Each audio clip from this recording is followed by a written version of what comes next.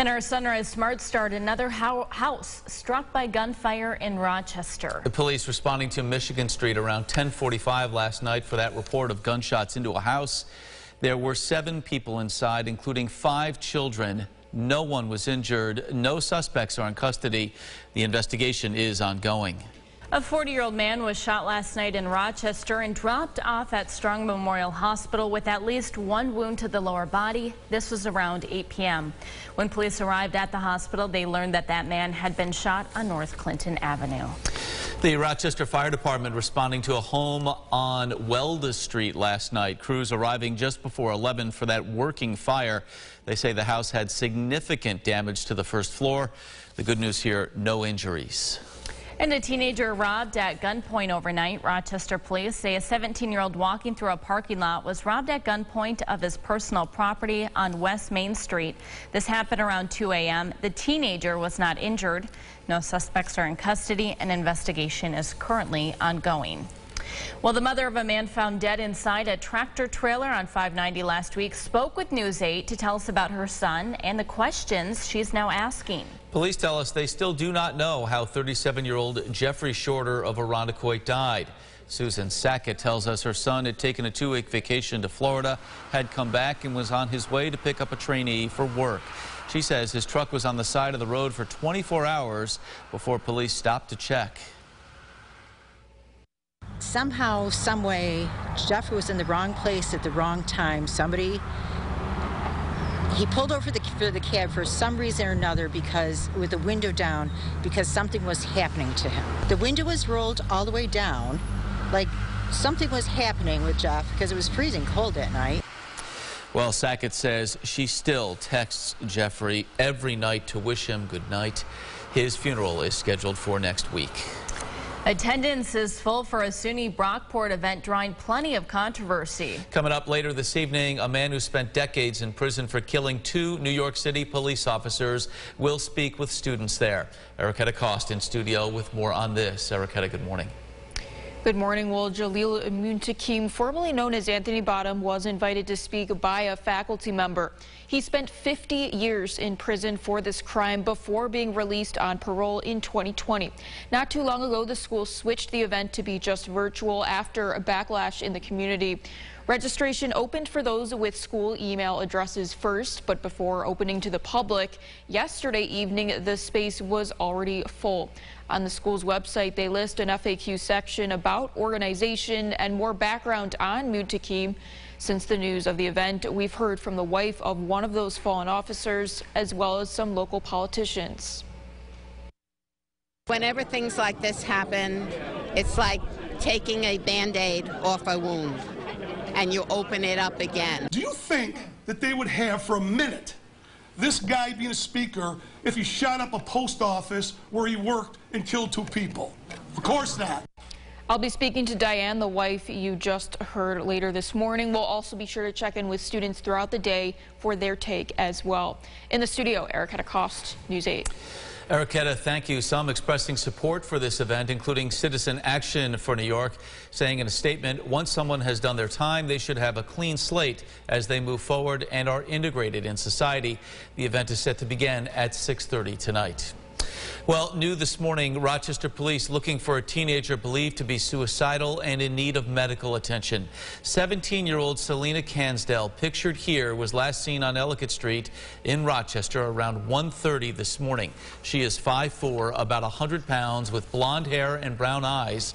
She was last seen wearing a jacket and dark jeans. If you have any information, please call 911. Let's hope they find her soon.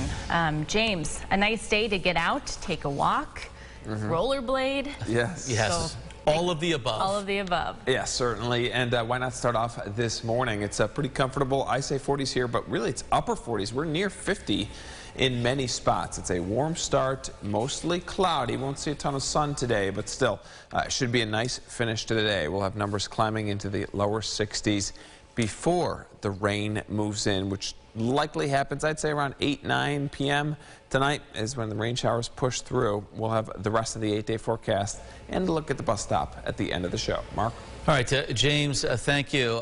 Checking the roads again with our sunrise traffic. Just into our newsroom, an accident in Rochester on Emerson Street at Norman Street. So avoid that area. Another in Pittsford at this hour, Mendon Road at Thornell Road. And again, there is an accident on the thruway as well between exits 46 and 45 in the eastbound lane. Well, Senate Republicans in Washington blocking a $10 billion COVID compromise. Jesse Tenor has an update from D.C. on their decision. Frankly, together they don't make sense. Senate Republicans argue they can't support funding more efforts to combat COVID-19 while lifting pandemic immigration restrictions. It's clearly a big issue with our members. Missouri Senator Roy Blunt and the rest of his GOP colleagues blocked Democrats' attempt to begin debate on a $10 billion COVID compromise over a Trump-era policy that allows authorities to immediately expel asylum seekers and migrants for public health reasons. I think there'll have to be an amendment on Title 42 in order to move the bill. At least 10 Republicans in the 50-50 split Senate would have to support the additional COVID funds. While some Democrats indicated they may be on board with tying Title 42 to the bill, Senate Majority Leader Chuck Schumer shot down the idea. This is a bipartisan agreement that does a whole lot of important good for the American people. Vaccines, testing, therapeutics. It should not be held hostage for an extraneous issue. Title 42 has been harder to justify as other pandemic restrictions have eased.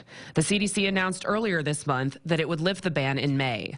Jeff Zients, the head of the White House COVID-19 team, deferred to the agency. This should not be included on any funding bill. Administration officials have warned the government can no longer fund testing and treatments for people without insurance, and money is also running out for boosters and vaccines focused on specific variants. In Washington, I'm Jesse Tenor. Jesse, thank you. All 50 Republicans opposed the move, leaving Democrats 13 votes short of the 60 they needed. In national news this morning, a second suspect arrested in connection to Sunday's mass shooting in Sacramento, California, leaving 6 dead and a dozen injured. 27-year-old Smiley Martin is the brother of Dondre Martin, who was the first suspect arrested. Smiley was seen on Facebook Live with a handgun hours before the shooting occurred. Authorities are trying to determine whether the weapon seen in the video was used in that shooting.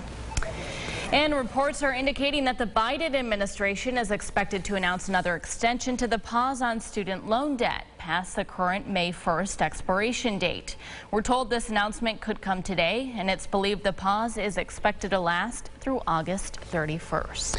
I want to show you this. More severe weather hitting the southeast yesterday, killing at least 2 people there and causing, as you can see, some serious damage. In this video, the aftermath in Georgia, more than 50,000 homes were without power from Texas all the way to South Carolina. Severe storms are expected to continue in that region today. All right, well, speaking of the South, here's what some folks will be talking about at the water cooler this morning. We're going to Augusta, Georgia. Tiger Woods confirming he plans to play in the Masters this week. This after that car crash over a year ago that jeopardized his career. Woods last played in the Masters in 2019. He will tee off tomorrow at 10:34 a.m. in the first round, answering if he thinks he can win. In customary fashion, Woods said 2 words, "I do." A lot of confidence there. Yeah. Amazing. And a lot of people were saying that he was never going to be able to golf again. For sure. Let alone play in one of the toughest tournaments in golf. So, pretty neat to see. We'll see how it plays out. A lot of eyeballs on it, that's for sure. Yes, certainly. And you know what? This weekend actually may be a decent weekend to watch golf because the weather not going to line up necessarily that great. Let's enjoy today. Bus stop forecast. It's comfortable. We're in the upper 40s. We'll finish in the 60s for our return home. Mostly cloudy. Rain showers happen tonight. And then throughout Thursday, it's a soaker of a day there. Rain showers carry into Friday. And then there's that weekend, Saturday and Sunday. Certainly cooler than average. We'll have overnight lows in the 30s, highs in the 40s to 50. So we'll watch golf Saturday, Sunday, and then we'll play golf next week. Temperatures warming as we get into next week. That sounds like a plan. Yes. All right, James, thank you. And thank you so much for watching News 8 at Sunrise. Our next update coming up in 30 minutes. CBS Mornings is up next. Have a great day.